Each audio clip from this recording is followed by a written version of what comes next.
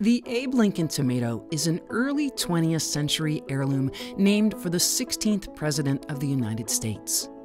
Its classic flavor, deep crimson color, and rugged disease resistance make it a reliable favorite for organic gardeners.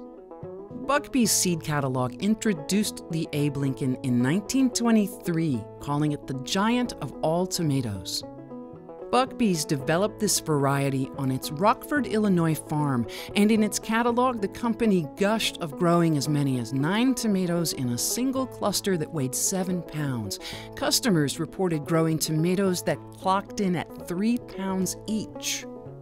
Buckbee's went on to tout the Abe Lincoln tomato as an ideal variety for ketchup, chili sauce, tomato juice, and slicing. The very shy cedar, as Buckbee's called it, has firm and meaty flesh and ripens all the way through despite its size.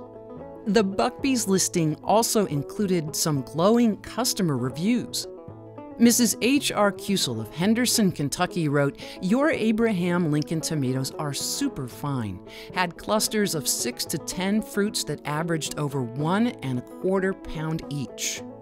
And a customer from Alton, Illinois shared, "I raised 5 Abraham Lincoln tomatoes in one cluster that weighed 11½ pounds.